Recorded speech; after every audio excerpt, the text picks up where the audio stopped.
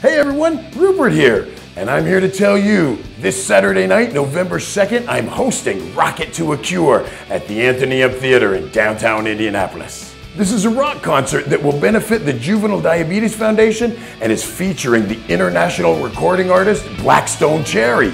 Special guests will be two of Indy's best live bands, Rupert and PictureYes. The show starts at 8 o'clock, the doors open at 7, but make sure you get there early. Tickets are only $20 a piece. Be sure to visit Rocket to a Cure on Facebook or go to rytech.org for more ticket and event information. And a very special thank you goes out to inmingle.com and the Indiana Army National Guard for their help and support in making this event possible. I want to see you all out there.